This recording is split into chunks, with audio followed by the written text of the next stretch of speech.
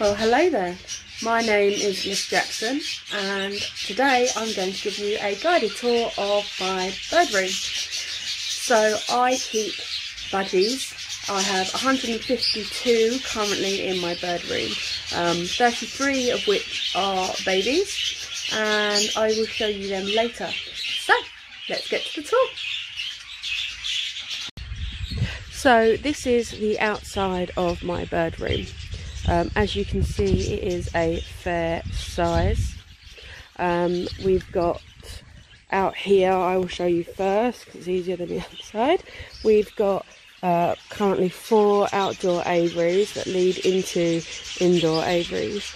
We've got one on the end around the corner that way as well. This is our door, which is normally shut.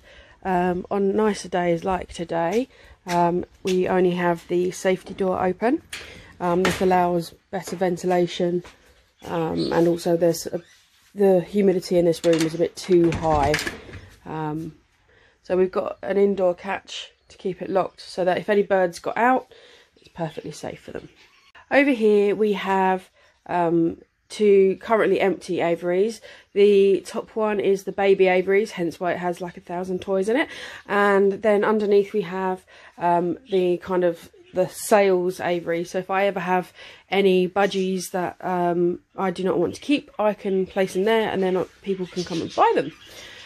Okay, so these are some of my nest boxes, my breeding cages. So they are actually double. They have a partition in the middle that I can pull out and make bigger if I want to, but with the budgies, these are quite large cages for them as it is. You can see here 3 of them are actually empty and do not have any breeding cages in them. But this one here has, this is one of my little boys, he's called Lucifer. And so they have these nutrient blocks here. That helps give them any vitamins and minerals they need, especially when they're breeding. And then they have clean seed down there and access to cuttlefish as well. So, as you can see here, I keep notes on the outside of the boxes to remind myself. And in this box, currently we have 4 babies. The youngest was born on the 28th of March, which was a few days ago. So if we tap on the box to allow the hen to come out, so she knows that I'm coming in, and then I can lift up and look inside. So this is a so here she has 4 little babies. They range in ages a day and a half each. As you can see, when they're first born, this one's actually starting to get its little down feathers, its little fluff, isn't she? Yes. But actually, if we look at one of its younger siblings, this one here would be perfect. Look at that. So you can see that budgies, unlike chickens, actually are born pink. They're born no feathers. They have no feathers at all. This little fella, you can see just starting to open his eyes, but they're born blind for the first few days. And then you can actually see just a little bit on this one that the feathers are starting to come through bit by bit. And eventually they will become much fluffier like this one. And then eventually, hello darling, you'll be able to see the colour come through as they start to get their feathers. So now something else that's quite cool. So you see this one's got his eyes wide open now. So something else I think is quite cool is actually their skin is transparent. So as you can see here, that's actually the food inside the budgies, what we call a crop, which is basically where they store the food, and then bit by bit over time that food will get broken down into their system. So it's almost a bit like a tummy, but not quite. It's a sack that holds it before the tummy, and that's so you can see all its food inside, which is quite cool. So I'm going to put them back because this mummy doesn't like being away from them for too long, do you, darling? No. So I'm going to show you one of my oldest babies. This one is still in the nest box. The older ones of my babies are obviously in the aviary, but this little fella here is still in with its parents. As you can see, the feathers have started to now come through, but you can still see on its back there that it still has fluff, as it's still quite young. And its parents will still look after it. I mean, this little fella here is actually 3 weeks exactly today, and its parents will look after it until it's around 5 weeks old. It should leave the nest around the 4-week mark, although they all vary slightly, and then it can start to feed itself on things such as millet sprays, which are very easy for a baby to crack the seed open and feed itself. We have my desk and everything that goes on it. We've got the cage, which can be used for any babies that need extra care that needs to go into the house. We've got clean kitchen roll. It's amazing in this climate that I've got kitchen roll. We've got their own microwave and their own fridge full of fresh goodies for them. Then up here we have a variety of, this is called Himalayan salt. So basically very good for the birds to nibble on, to replenish any salt issues that they've got. These are the nutrient blocks that you saw on the cages. They just tie on with a wire. Got a range of toys, of course, and then we've got quite a few different variations of supplements. So actually in here, believe it or not, is Kellogg's Frosties and Bran Flakes. That gets crumbled up and then placed into a ready-made mix that I make up, which includes all of these extra supplements. So the garlic, there's Thrive-On, they've got some black minerals there, mint, seaweed, something called Top S, which is amazing to bring on chicks. Yeah, and they kind of have all of that into that mix there, and then that's put in bowls, mainly in the aviary, but the cages get a little bit as well.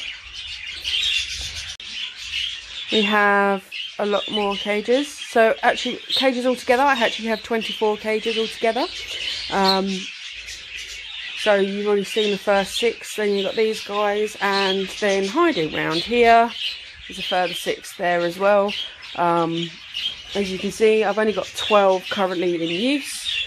Due to the current climate, I've decided to cut back because they eat a lot of seed when they're breeding. So these guys have got fertile eggs. In fact, I haven't even checked them yet today, so it will be interesting to see. No, still just the eggs. 18. We have my little boy Bruce and his girlfriend Gracie. There she is. And these guys do have babies. They have quite a few babies. Look at that. They're all like little pinkies.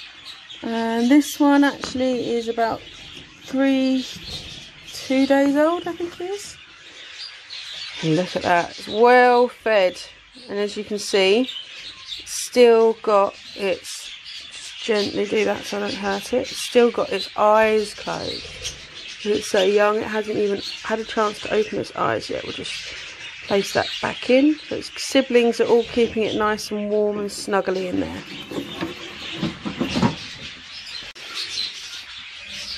Here we have one of my personal favourite birds who's just run away. He's a very handsome boy, a bit loud but handsome, and his girlfriend's lovely as well. And they have got 3 very beautiful chicks. Look at these guys. So this little one here is going to look exactly like his daddy. So if I place them down here, I'll get this little one out in a minute. So this one's going to look so much like his daddy. That's his daddy up there. He's got the violet coming through as well. Violet colour on him, which is lovely. Lovely. He's a beautiful little thing. Okay, so down here we move on to the next part of my bird room.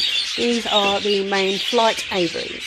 As you can see, I have a range of, I've got 1, 2, 3, and at the very end, got one that's tucked away, my number 4 aviary. This is currently my pet-sized birds, the ones that I generally sell as pets. Or keep just kind of as my own pets, sort of for fun.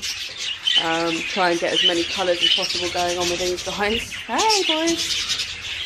As you see, today is such a nice day, the whole door's open. Although on slightly chillier days, they do have, you can see on there, like a hatch that can open for them. Here's my boy Tex. Hey Tex! He's my darling. Absolutely love him, not my favourite, honest.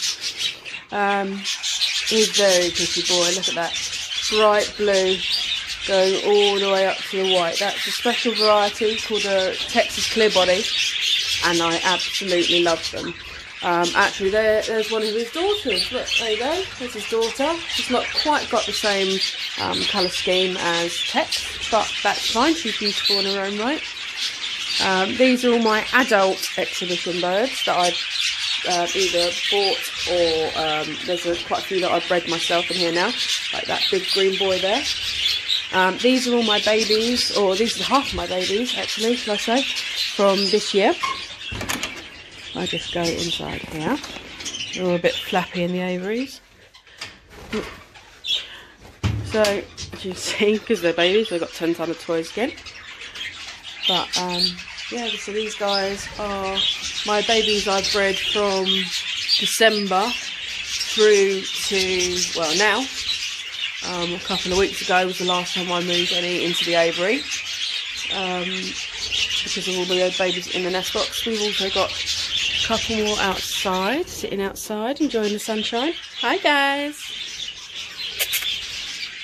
You're wondering what I'm doing in their aviary. Fair point. So that's half of the babies. And then if we go down to this half, so I had a spare aviary, so I thought might as well split them up. So you've got these guys all chilling out on here. There you go. They will fly off the second I come in. I think I'm going to catch them. So we've also got some down here. We've got a little Beanie who makes me giggle. She is what you call a French molt bird, which basically means she hasn't got the feathers like the others have. But my goodness, she is quick to run, and she is full of attitude, that one. So he's having a fly around. So, and we've got this guy here.